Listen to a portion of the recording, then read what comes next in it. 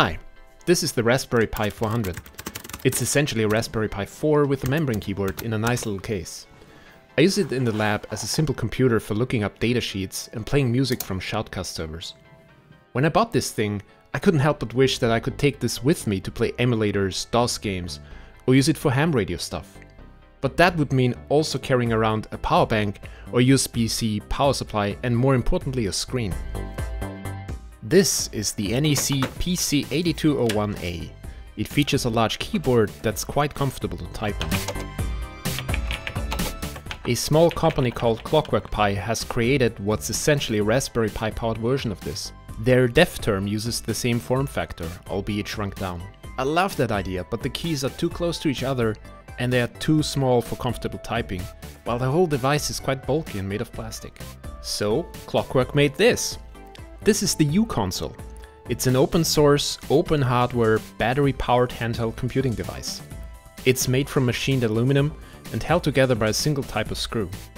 Just like the dev term, it comes as a kit that is easy to put together. I'm not gonna go over the assembly in this video, there's plenty of content out there showing how this is put together. Clockwork calls this a fantasy console, but I feel they missed a marketing opportunity here. This is an off-the-shelf cyberdeck. As with the dev term, you can get a variety of single-board computers with this. In addition to the Raspi CM4, there's also the A04 with a quad-core A53 and 2 gigs of RAM, the A06 with 2 A72 cores and 4 A53 cores and 4 gigs of RAM, and a low-power single-core RV64 RISC processor with 1 gig of RAM. You can get the CM4 version with or without the Raspi CM4 included. If you want to source the CM4 yourself, don't make the mistake I did and get a CM4 with integrated eMMC storage, since that will disable your SD card slot. And even though the A06 is faster than a CM4, I would still recommend the CM4 because long-term software support for the A06 is questionable. I would not want to type long texts on this. For shell commands, editing files, game input and such is perfectly fine and thumb-friendly, but the keyboard arrangement is a little bit unusual, both in special key placement as well as thanks to the top letter row, which is shifted to the right to make space for the tab button. On the plus side, the keyboard is backlit with 2 brightness levels. The battery lasts about 4 hours, though I did manage 7 hours with the screen brightness turned down and doing some less demanding tasks. Unfortunately, the stock charging speed over USB-C is very slow. I measured 500 milliamps.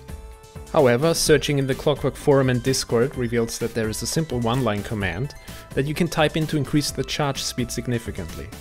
With the setting recommended in the forums, charging from 43% to 75% took 25 minutes. I don't know why this isn't set by default in the supplied OS image, but I'm glad it's something the user can change. There is one minor issue with the battery percentage not being completely accurate. Some tools will show 100% state of charge, when in actuality the battery is at 90. That's because there is a hard-coded capacity value in the battery controller's driver source.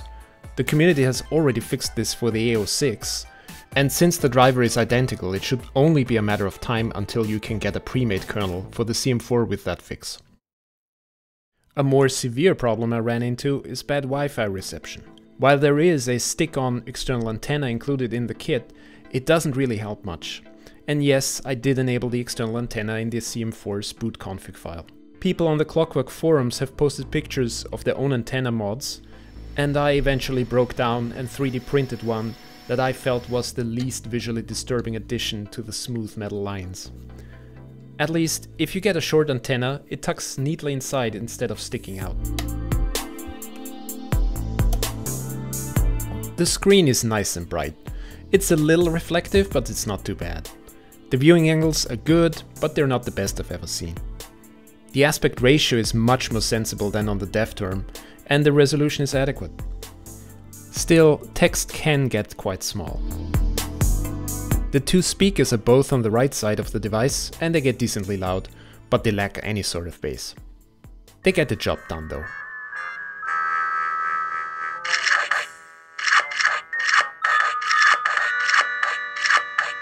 I'm thirsty. As for ports, you get a USB-A port, one USB-C port, micro HDMI, and one 3.5mm headphone and microphone combo jack. Clockwork provides their own OS image, which is currently one version behind the official Raspberry OS. Unfortunately, it's not just a matter of writing a different OS image onto a microSD card and plopping it in. The screen and keyboard use a custom compiled kernel, and although Clockwork do provide the patches on GitHub, this is not for the faint of heart. If you plan to upgrade to Debian Bookworm, for example, you have to apply kernel patches and manually merge some of the conflicts in the kernel source code. But do you really need to be on the bleeding edge? I personally think that for a device like this, always having the latest Linux kernel isn't that important. That said, I do hope that we'll see native support in future versions of Raspbian and other distros, and there is work on the way to automate this process in the future, like this kernel patcher by Renze Nikolai, which isn't finished just yet. The good news is that in the OS image provided by Clockwork, everything works. Wi-Fi, audio, the special keys like brightness control, keyboard, backlight and volume control, they're all functional. On the software side, Clockwork ships the image with a selection of games and several emulators. Most interestingly for me, both DOSBox and DOSBox Staging are pre-installed. It's still just a Raspberry Pi 4, but one that you can actually take with you, and that has a full keyboard, so that should make it the perfect machine for classic DOS games. There's plenty of other videos showing Game Boy, SNES and similar console emulation, so I won't bother with that here.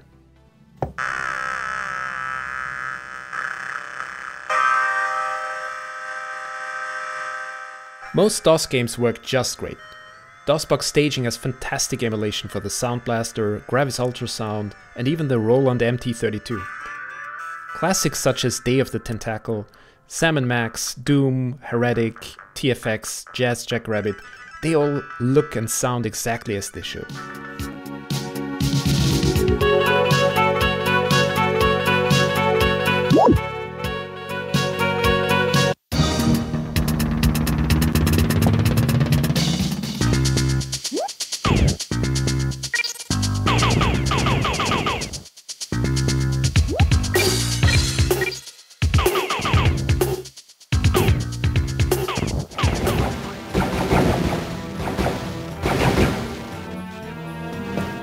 Some titles run relatively slow, like Dark Forces here, and some are downright unplayable, like Duke Nukem 3D.